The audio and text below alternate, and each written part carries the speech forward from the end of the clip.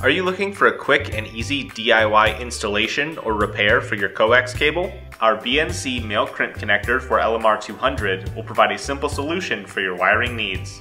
Because this is a two-piece connector, the pin is pre-installed to the connector housing. The only other piece to the connector is the crimp ferrule.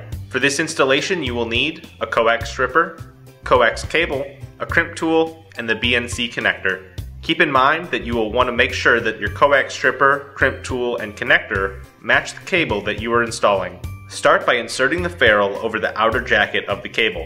Then, using your cable stripper, strip back the outer jacket and dielectric. The advantage of using a cable stripper is that it will strip back the jacket and dielectric at the same time. Pull back the braided shield and insert the connector onto the cable. Apply pressure and twist to make sure that the center conductor makes contact with the center pin.